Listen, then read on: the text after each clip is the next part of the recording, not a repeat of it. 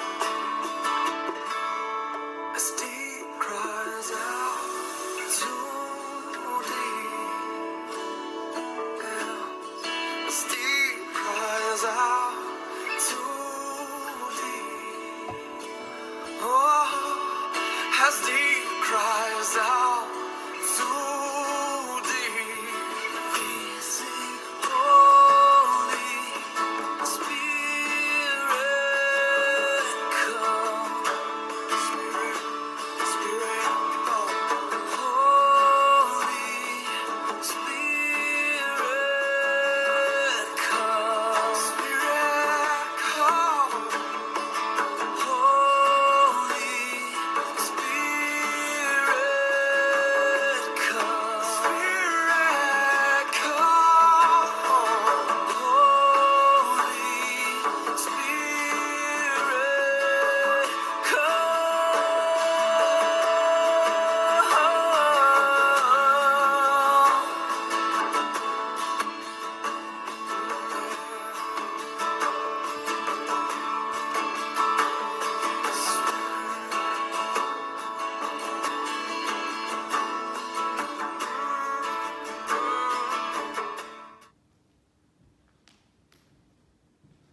Welcome back. Let us pray. Heavenly Father, we are here in Glasgow.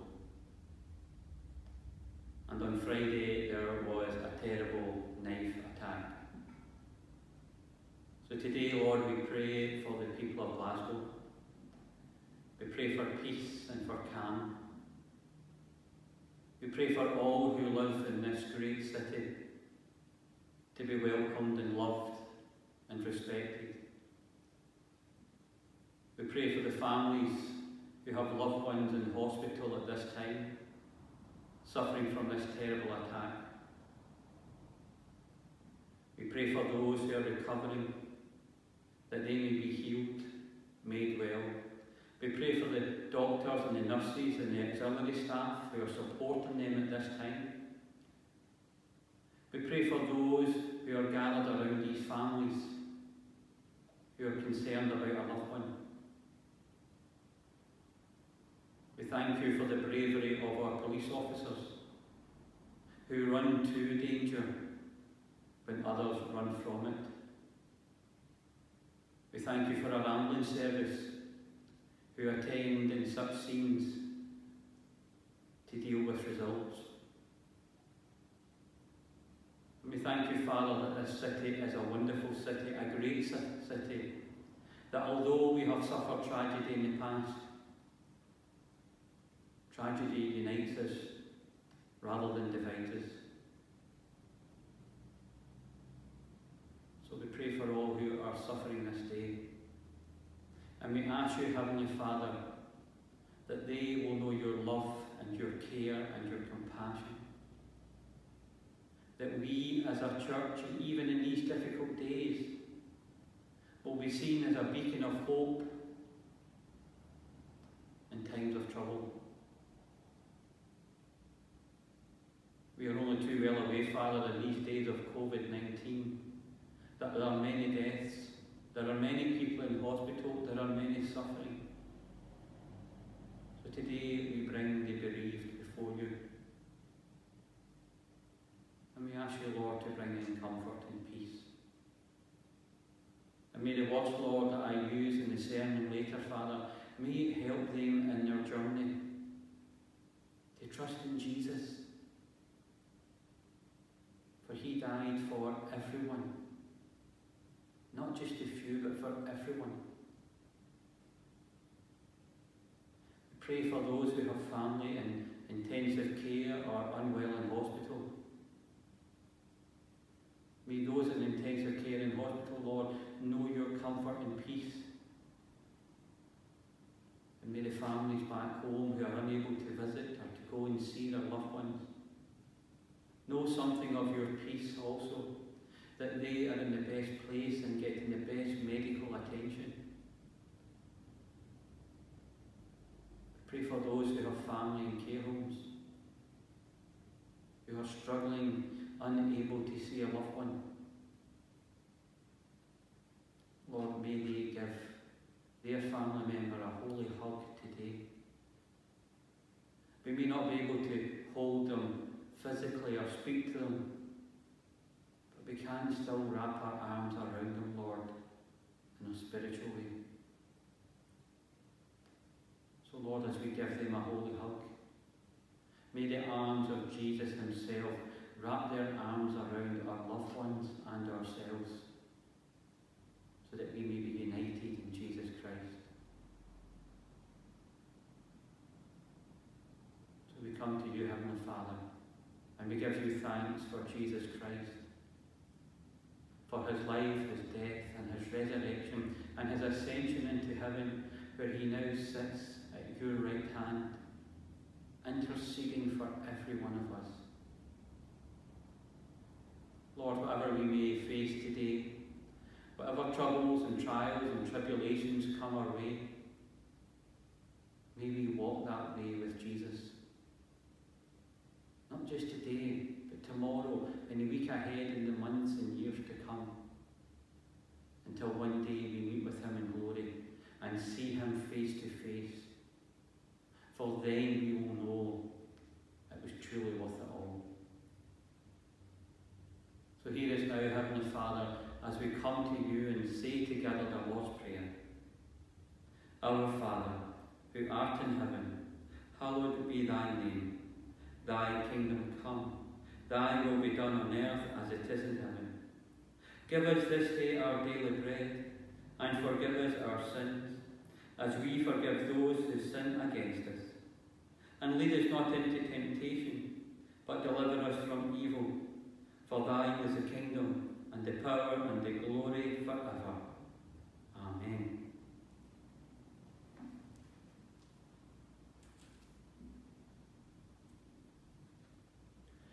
The prophet Joel in chapter 2, verse 32, and in the letter to the Romans, chapter 10, verse 8, and in the book of Acts, in chapter 2, verse 2, it says this: everyone who calls on the name of the Lord will be saved. Isn't that a wonderful verse for our own salvation? But there is even a lot more behind this verse than salvation. Because when we are saved, we have peace and hope and love in our hearts. When we are saved, we can call on the name of Jesus, and he will come and answer, and he will help. This week, the Lord gave me only part of this verse for my sermon today. Specifically, the word everyone, and then who calls on the name of the Lord. And as you listen to this sermon, can you keep those two thoughts in your mind? Everyone, that includes you. And who calls on the name of the Lord, that you can call on his name. How has your week been? Good or bad? Went well or struggling? Excited about the easing of lockdown? Or apprehensive about the easing of lockdown and all that faces? Well, to be honest with you, my week hasn't been all that great. It's been a bit of an emotional struggle for me. My mum, who is 82, and many of you know her, she has Alzheimer's for about 2 years now. And she had a fall about 2 months ago or so. And although she was okay and she had a few bumps and bruises, nothing seemed too untoward. She recovered quickly and recovered well. However, last Friday, just over a week ago, she began to struggle to walk. And slowly over the weekend, her ability to walk deteriorated. Last Tuesday morning, when I went to visit her to give her her breakfast and her morning medicine, she was stuck in her bed. Her hips and her back had basically seized up. She was able to move her legs from the knees down. She was able to move her arms and her neck and her head. But she couldn't sit up. I tried to help her up, but she screamed in pain. So I looked at her and said, "Mum, I'm going to have to call an ambulance." And my mum, who is a fighter and a strong-willed woman, and stubborn at times, looked at me and said, "Yes, son, call the ambulance." She is now in hospital recovering, and she's recovering well. Nothing is broken, praise the Lord, and give thanks to God for that, for answered prayer. But there's still issues there that need to be dealt with. I believe that her home is unsafe for her to go back to, unless, of course, a full care package is put in place and the support that she needs is there. I'm now in the process of working with the NHS and the social work department and putting together a package that makes my mum allowed to go home and to be safe. As I was preparing this message for today, there is lots of positives and negatives facing my mum, my family and myself in the days and weeks ahead. And of course, COVID-19 doesn't help. I'm unable to go and visit her in the hospital. No one can go and visit her. And she's not very good with the phone. So we've lost basically all contact, except for that through messages from nurses and hospital staff, which we're grateful for. This week has been particularly hard for me, and no doubt for my mother, who's a little confused by it all, and also my family as well. Not only do we have the situation with my mum, but last Saturday my wife's maid, her Aunt Sylvia, passed away. She lives down near Canterbury, and given all the lockdown rules and regulations, we are unable to attend.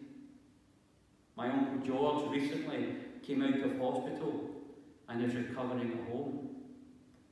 And our oldest daughter, Catherine, is recovering from a slipped disc.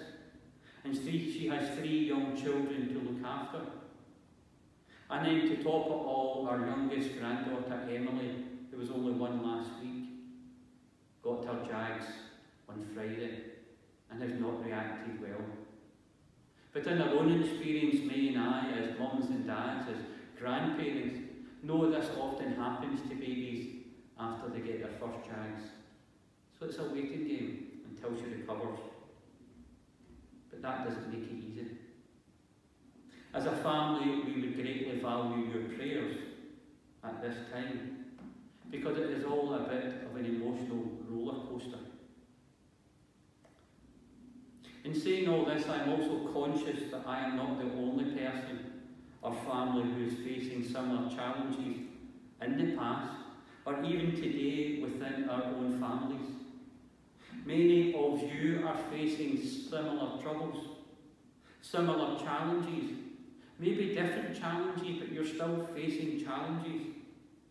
And I pray for you and your family today and every day, as I know you pray for me and my family, as we walk this journey together. So today's sermon is not about poor me and all I'm facing, but I share these stories with you to give you a bit of an understanding of where I'm coming from today. It's not about poor me, but it's about how we find that inner strength to cope in the days of our trials and tribulations.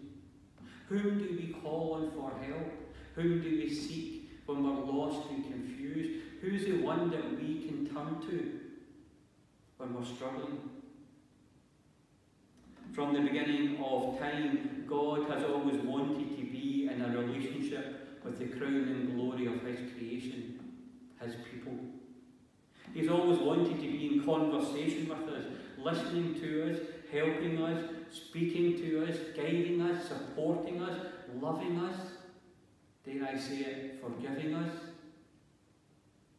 Jeremiah chapter 33 verse 3 says, "Call to me and I will answer you." In the book of Psalms, Psalm 50 verse 15, "And call on me in the day of trouble, and I will rescue you."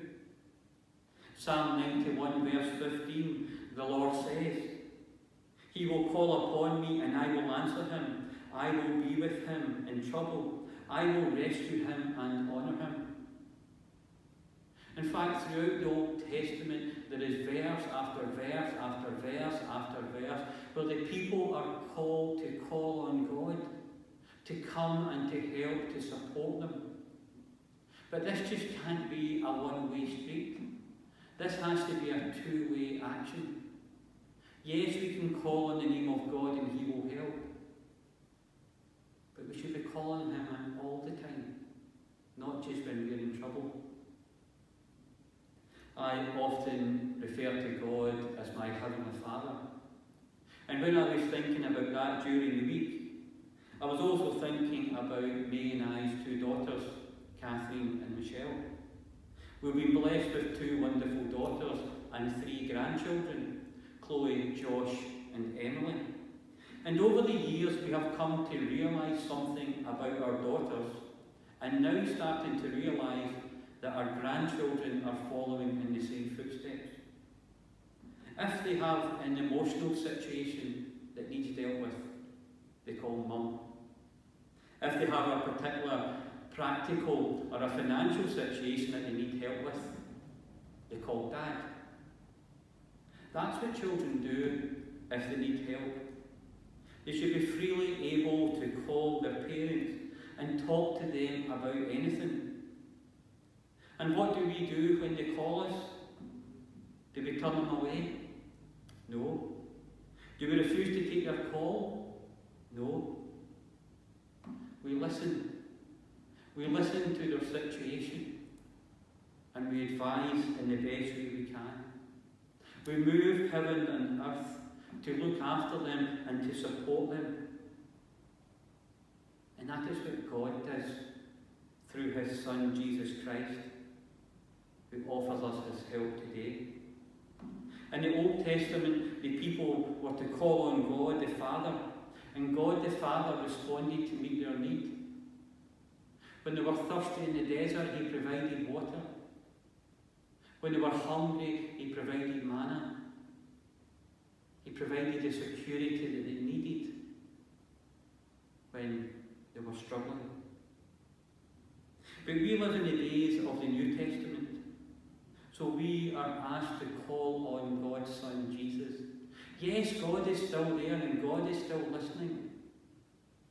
But the way that he mediates now is through his Son, Jesus Christ, who brings our messages of joy and happiness to the Father, but also our struggles. Jesus says, call on me when you are in trouble, and I will help.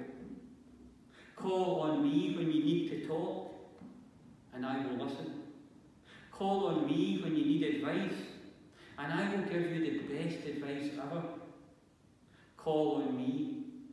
In fact, call on me even if you don't need me. Keep in touch. If you have good news, then share it. If something makes you laugh, then tell me. Make time for me. Make me part of your life. Please just call on me. I don't know how many of you are on Facebook, but we have a family Facebook page. We use it on Messenger. And anything that the family does, humorous, fun, laughter, any funny pictures or anything that's happening, we share it with each other. So we share the good times with one another, and we also share the struggles. And that's a message from Jesus today. Is whatever you may be facing, good or bad, funny, laughter, tears or sadness, and talk to him about it. Bring it to him. You see, one of the biggest problems that we have is that we don't want to bother God or Jesus. We think our problems are too trivial. And one of the things that we often think that is God is too busy, or Jesus is too busy for me. They won't help someone like me, a sinner, someone who makes mistakes. In fact, I can sort it out my own way.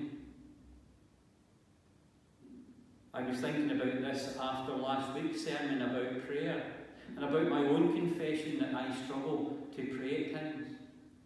But boy, was that a sermon at the right time for me. Because I know my mum's safe in the arms of these doctors and nurses who are looking after her well and auxiliary staff. But we also need Jesus, because he'll bring the spiritual support that we need at this time. So I have spent more time in prayer this week than I can think of over the last number of years. Because in my weakness, it is Jesus I turn to find my strength. It is in my despair that I turn to Jesus and find my hope. I have found that a great encouragement this week. And that's the only reason why I'm able to stand here today. It's not in my strength, but in the strength of Jesus, who asked me to share this story so that you too will turn to him and find strength in your time of need. And let's be honest with each other. It is only when we are truly in the mire, when we truly know there is nowhere else to turn to, that we turn to Jesus. And very often afterwards we reflect, I wish I did that sooner. Today, do you need to call on him? Not just on the name of Jesus, but on the person of Jesus. then if you need to do that today, then pause this video right now and go and call on him right now. Having Jesus' presence in your life and in your situation is more important than any words I can offer you today. So just pause it. Go and speak to him. Call on him. And when you're ready, come back.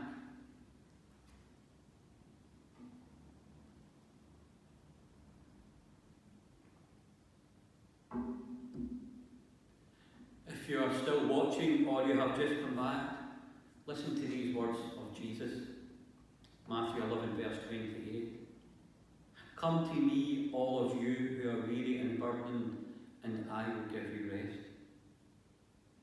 The Jewish nation were under the rule of the Roman Empire in the days of Jesus, and they were brutal to the Jewish nation. The soldiers were brutal and cruel to all those who crossed their path. And on the other side were the Pharisees, the Jewish religious leaders. Jesus called them hypocrites. Now, not all of them were hypocrites because some were friends of Jesus, but most of them, the vast majority, were hypocrites because they were more interested in themselves and their religious rituals than the health and well-being of the people.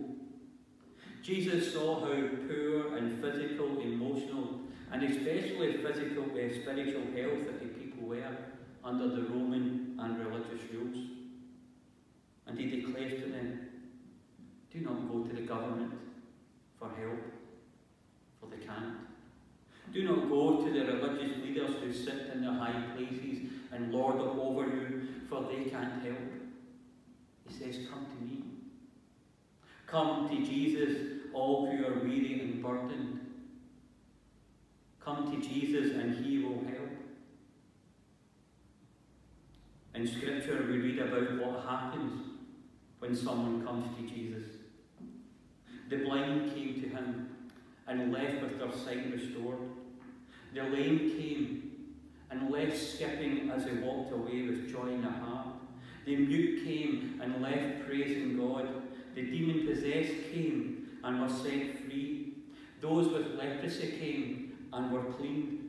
Lazarus was dead, and he walked out of a tomb alive at the voice of Jesus. A woman was bleeding for 12 years, who touched the hem of his garment and was instantly healed. A rip-off merchant called Zacchaeus came to Jesus and left richer, not in money, but in love and in forgiveness. A woman was charged with adultery. Jesus stood between her and her accusers, and she left forgiven. Go and sin no more.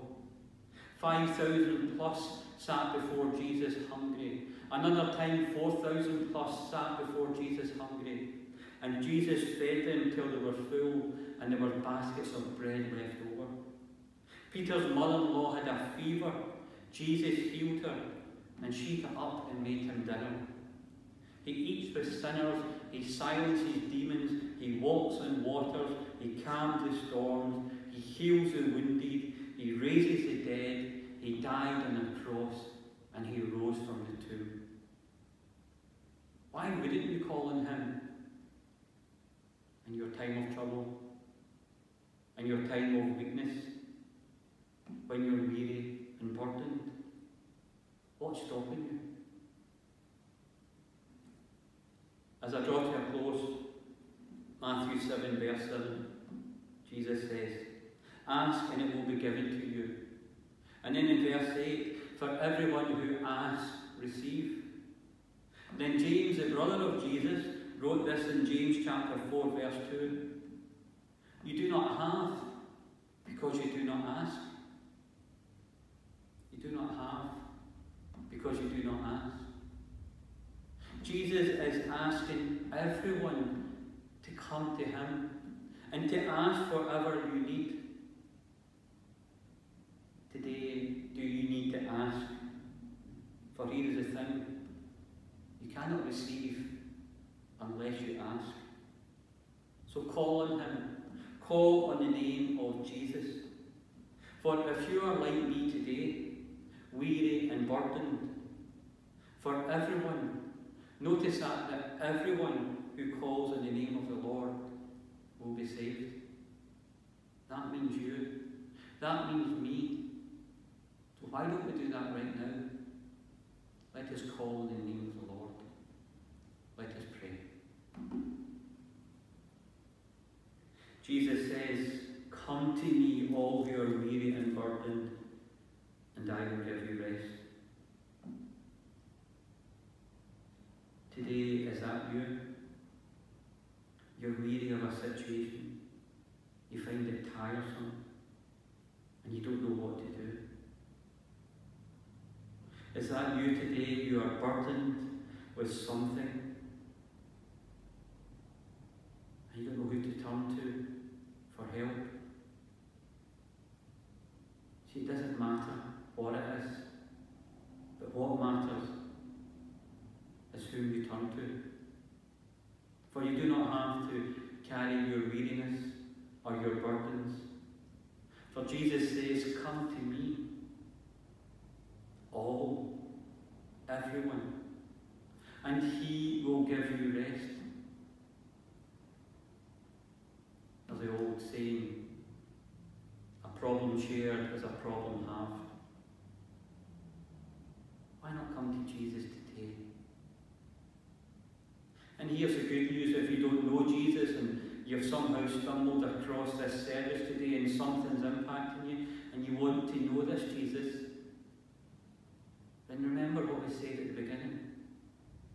Everyone, including you, who calls on the name of the Lord will be saved. All you have to do is call on the name of Jesus, and you will be saved. And by that action, you will have access to all the wonderful blessings that He offers you.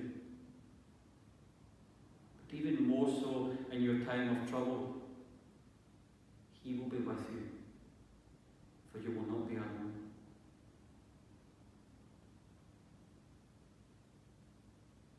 Again, as I said earlier, if you need to, just stop this video right here and now and come to Jesus. Seek Him in your life.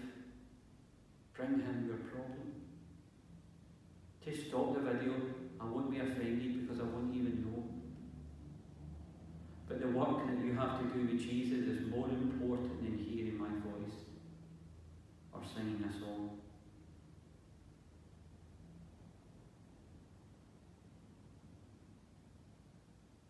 Father God, we thank you for Jesus. We thank you that we can call on Him. We thank you that He is there to help us and to guide us through the power of His Holy Spirit. We thank you, Father, that you so generously allowed your Son to come and to be with us here on this earth. We thank you that He now sits at your right hand, interceding for us at this very moment. We thank you, Father God, for you are a Father who loves all His children. Regardless of what we have done, where we have been, the mistakes we have made, we know that we can come to you through your Son Jesus and say sorry, that we are forgiven, restored and made whole. So give us the courage to come and to call on the name of Jesus. Amen.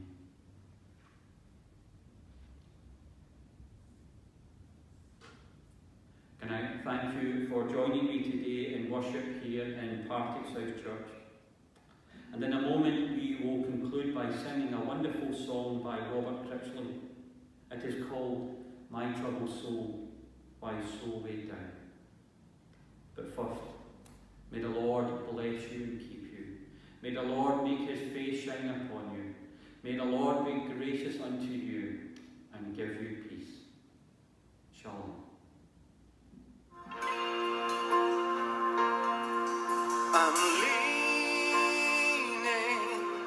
I'm leaning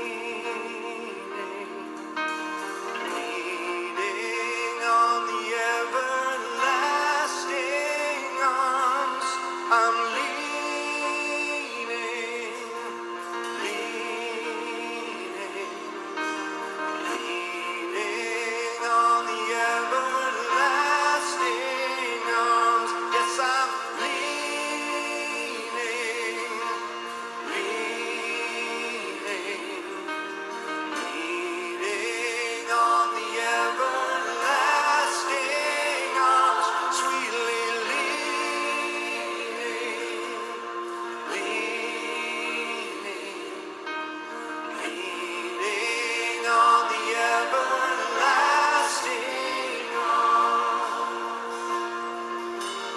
troubled soul, my troubled soul. Why so weighed down? You were not made to bear this heavy load. Cast all your burdens upon the Lord. Jesus cares, He cares for you. Jesus cares, it's true. Jesus cares, He cares for you. And all your worrying won't help you make it through. Cast all your burdens upon the Lord. Trust again and trust again in the promise of His love. Oh, praise the mighty name. I will praise the mighty name of Jesus. Praise the Lord, the lifter of my head. Praise the rock of my salvation. All my days are in His faithful hand. My anxious heart, why so upset?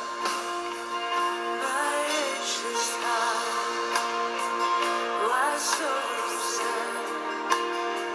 When trials come, how you so easily forget to cast your burdens upon the Lord. Jesus cares, yes, He cares for you. And I will praise the mighty name of Jesus. Praise the Lord, the lifter of my head. Praise the rock of my salvation. All my days are in His faithful hand. I'm leaning